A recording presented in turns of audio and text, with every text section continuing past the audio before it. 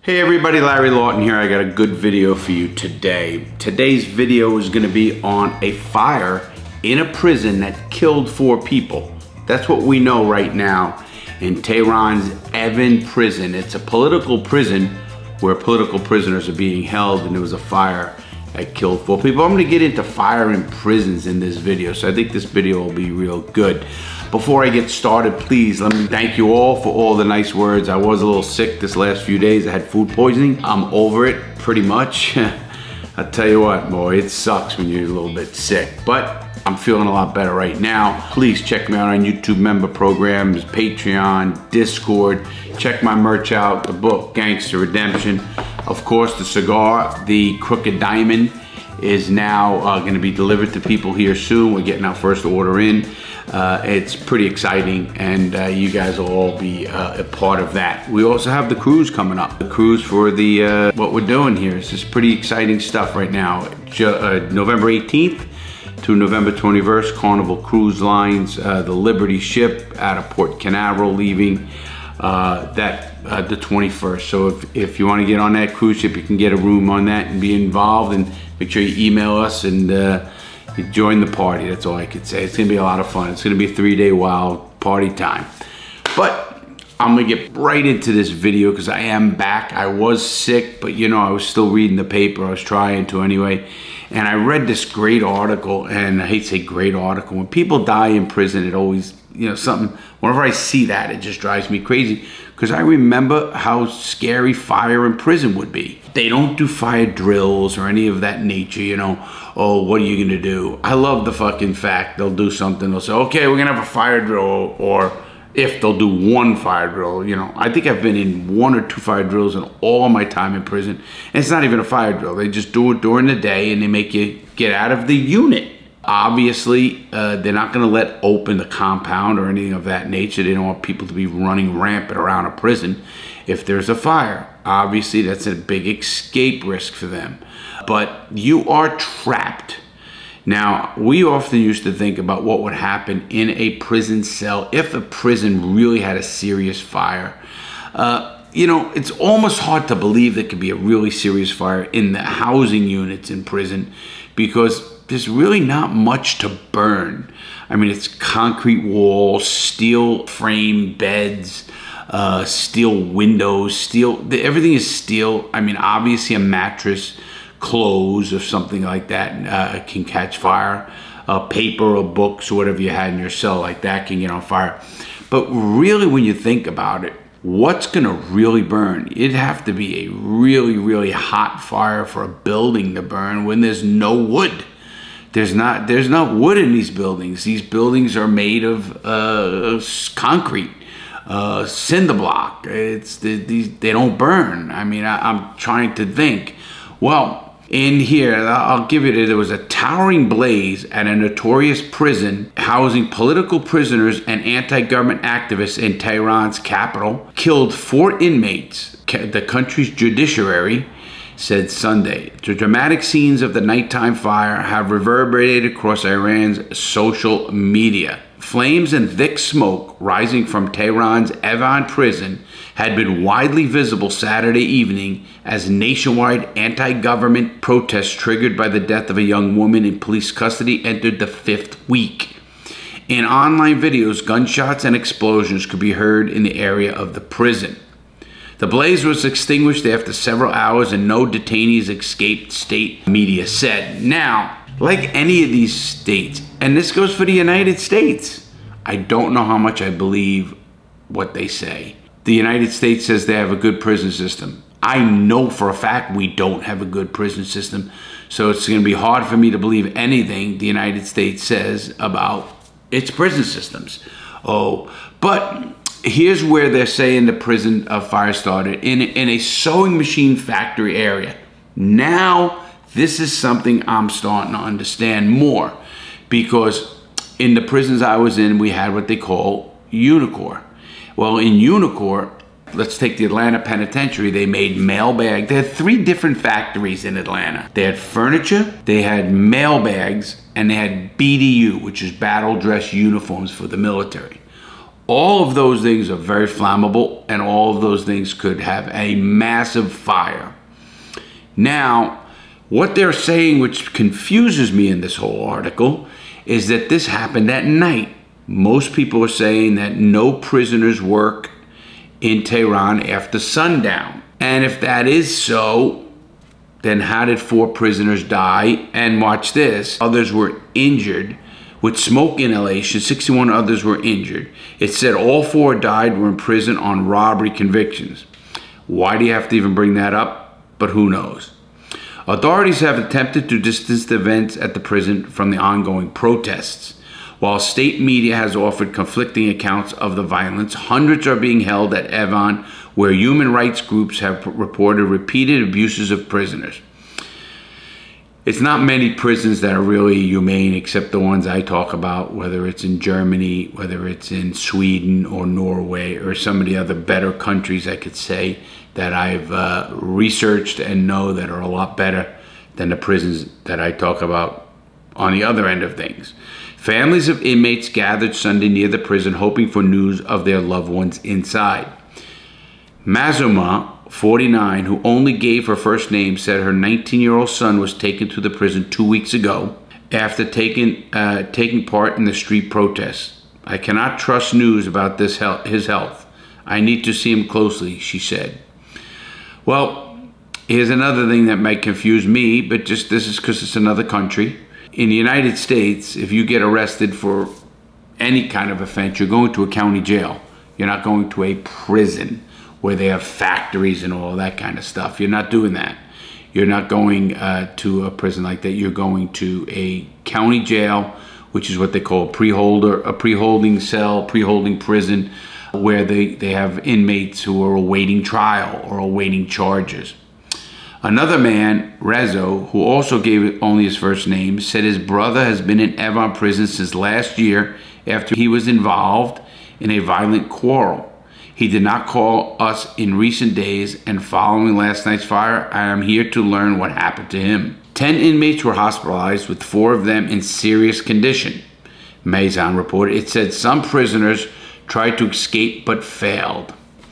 None of that surprises me. It would surprise me if they didn't try, because there's going to be people who are bad or good.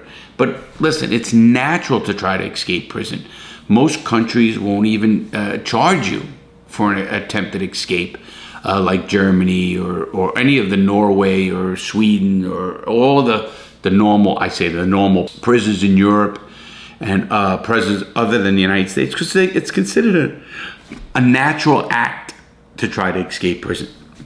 It's not considered normal to accept your fate and just stay in prison, especially when you believe you're innocent of some sort.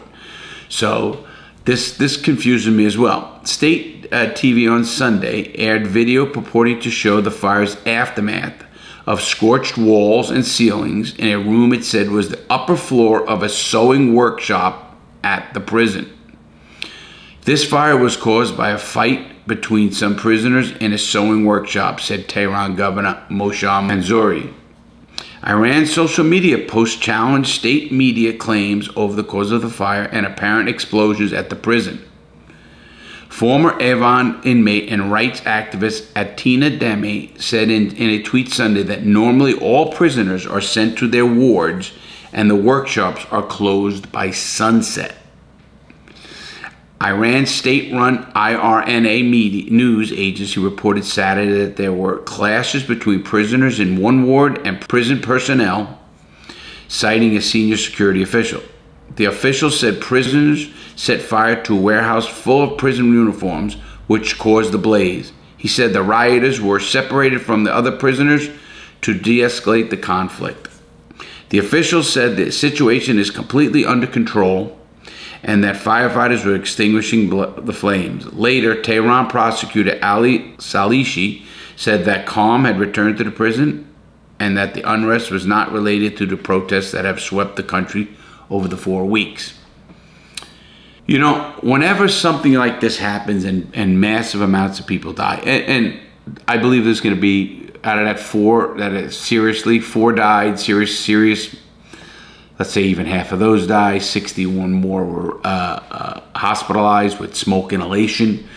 Where were these people? Did they take over the prison? Was there a riot? Usually, you hear from inmates who have access now to cell phones or access now to some kind of way of communicating with the outside world. And or some of the guards themselves usually let people know what's really going on in these prisons. So I'm a little bit confused on this one, but what really perked my interest was the fire end of it. No matter what riot I've ever heard of or seen, and especially in any today's or normal prison that wasn't built, Jesus, even Atlanta that was built in 1903, I don't think it can burn down. It's all concrete. Atlanta was built with cement. It's built literally, the walls and the everything is cement, and the beds are steel. Nothing burns. I don't think you can get a fire hot enough to burn unless it's with stuff like they say in the sewing machine room, whatever they were making in that room. How did that become such a wide and big fire and explosion? I don't know. Did the facility have to come in with big heavy artillery to stop a massive riot? I don't know. You wonder why they wouldn't report just a straight riot. It sounds like they're underplaying whatever happened in a prison, but let me explain about a fire in a prison. First of all, if there's any kind of smoke or anything that's going on in a prison, you're dead. You die. You're in a locked cell, and there's no guard coming to get you or even unlock the doors just to unlock them and let everybody run. I don't know what the protocols are in a prison, but I'm sure it's not just let everybody out. You're talking about being a trapped animal, and it's kind of scary sometimes. You know, it's no wonder today that I have claustrophobia. I never had that in prison at all. I never had that. Now, I'm claustrophobic on a plane sometimes. I have to have a room with a balcony or a view or somewhere I feel like I can break something and get out. I couldn't be in this cell now. It would just, I'd have to, I don't know what kind of inner strength I'd have to muster to try to save myself from going fucking batshit crazy. Because thinking about a fire in prison is something that just, it gives me the chills. Because wow, I mean, smoke is the one thing that kills you in a fire. It's not the flames, smoke. And once smoke gets in there, there's no way to open a window there. They shut down the vents. Well, during fires, that's the first thing that goes down. They usually shut down vents so it doesn't spread a fire. Well, what happens with all the smoke in there? How does it get out of your cell? How do you breathe? I mean, I can't even imagine two people being in a cell trying to kill each other to put their head in the toilet and try to, you know, get close to the water and keep flushing to get air when you get the water out of there. I mean, I could just think that's the kind of stuff I'm thinking of right now. It boggles my mind to think that these guys or people were in a cell and had smoke inhalation, because smoke inhalation says there's no way you can get fresh air. Well, you can't break a window in prison and get fresh air. You know, they're unbreakable. You can't break those. I'm sure I'd be trying, and I don't know what I would break it with. You have nothing to break it with. It's not like I could take a piece of the bedpost and rip that off and try to break the glass or whatever that is, that's hard plastic that you can't break through to get to the outside, because that's just seeing the outside. Because the window is this thick, if there's a window, and it's high, and it's this thick, and you can't break it. I've seen them broke. I don't know how they broke them, because I've been in cells where there were no window and you'd freeze to death or you'd sweat to death, whatever the season is for that matter in Atlanta. I just don't know how it was done and what happened in that cell. I've seen fires in cells. I've watched a guy light a garbage can on fire. I've seen mattresses go on fire in a cell, but nothing burns. I mean, I've watched them burn out. I've never have seen where a fire spread in a prison, period, because there's nowhere to, what's gonna spread? What's gonna burn? Now, if this fire they're saying in Evin prison in Tehran is seen from miles away, from way down, it had to be a massive fire. That massive fire had to be in a factory of some sort, closed factory.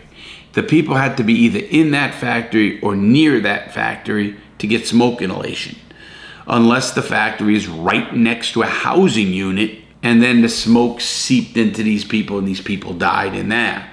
That could happen, and I thought about that a lot because reading this article, I kept thinking, how can this happen? What happened here?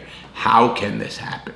What situate? And I thought of every scenario, understanding prisons and how they're built. And they're not built with wood. There's no wood framing anywhere.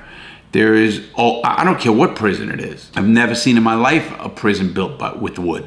Just for that fact. One, it can burn. One, people can get out pretty easy. It's a lot harder to get through a concrete wall than it would be a fucking 2x4 or wood wall, period. So the only explanation I can have is if a factory went on fire and the smoke could leak into the housing unit and then either kill people in their cell or you know, with smoke inhalation. And then you have to question yourself, why didn't they get them out of there? I mean, if they know that prison that is on fire and there's a bunch of human beings pretty close by, you would think they would just automatically, you know, send a bunch of guards in there, get them out. Now, the more logical explanation is there's some kind of riot or some kind of, as they say, an altercation, and people died in the altercation. But it's not just saying that. It says blaze kills 4 inmates in Iran. Now, it doesn't say, you know, during prison riots, inmates set fire to the factory and they were in there, or in this one case, they're trying to say 2 factions. They're not even saying the prison itself is involved in a fight. They're saying 2 factions had a fight in the prison. And then what do you do? Now, how does that happen? Why doesn't that explain? It would explain a lot more to me if that's what the prison did. The state media said, listen, there was a riot. They tried to escape. They set the factory on fire. Poor people were close by, and they ended up getting smoke inhalation. We ended up saving arrests. 61 went to the hospital, or 61 had smoke inhalation. 4 seriously injured, but they're at the hospital. It's kind of like a very sketchy article. Now, this article is done by the Associated Press, which is one of the outlets that I actually read and believe. Usually they're pretty good. So to me, there's a lot of questions going on about this case, a lot. But fire in prison can give you the chills. It gives you the chills because of the smoke. It doesn't give you the chills. There's no way I ever thought I would burn to death in prison. You know, my biggest thing in prison was always suffocation of some sort, or sickness where you not let out of your cell and you can't get medical help. And I've seen that numerous times. And I've watched people die numerous times for lack of medical care. Used to think about smoke inhalation or smoke in a prison. I often worry just about gas too. You know, Syrian gas or some kind of gas like that they could just exterminate everybody in that place by just dropping one Syrian thing and just wiping out everybody in one stop. Because there's no way you can go. It's not like, okay, I can get all mad enough and we're gonna rip down the door. That's not happening, people. You are locked in a cage. A cage that's not even airtight. It's not airtight either, obviously. I mean, I guess you would try to put some clothes under your door to stop the smoke from coming in. It's not gonna stop it. It's gonna come from the sides, it's gonna come from everywhere. There's no way you could stop that. I mean, smoke is like anything else, like water, it's gonna find its way in. How much gets in before they do something? And it could come through the vents itself. So there's a lot of explaining to do, to me, in a prison fire that kills this many, and this many are sent to a hospital with serious injuries, and 61 with smoke inhalation. So that sounds like they were in one area that had filled with smoke and people died. Why they weren't released, I don't know. What could happen? I'm sure besides the units themselves, they have an outside perimeter wall. or fences, and they could, you know, National Guard it right around those fences. Nobody can get out, and that's the end of that. I mean, that's just what they could do. I'm seeing personally more and more prison uprisings around the world. I think people are starting to realize how fucking tyrannical some of our governments can be. It won't shock me at all if there's more and more American uprisings because of the conditions they're living in and the communications devices they now have in prisons. I am in talks with an attorney on what can happen there if I start communicating with a prisoner. So I am talking to some legal experts that can help me on that end of it, because I'd like to bring some people on who I think can highlight what's going on today in prison today. So it's not like this is just back in my day, so to speak. It's getting worse, if you ask me, and it's kind of sad. But fires in prisons kill, and there's no question about that. And I almost hate to say it, smoke in prison kills. It doesn't have to be a fire. Smoke in prison kills. You don't have to have one flame, but you could have a smoldering fire and it could kill anybody. It's kind of like gas in an RV.